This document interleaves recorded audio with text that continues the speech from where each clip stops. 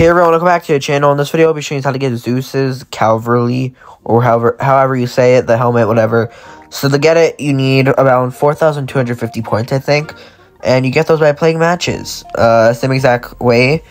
It's okay. I mean, I'd never use it. I think the crowns were a lot better. Hopefully they bring those back soon. But basically, queue in a game and basically do the in-game tutorial. Hit players, survive, win matches, a couple thousand per round. It might take an hour of grinding or more, but it's definitely doable. I'd say at most it should take a few hours.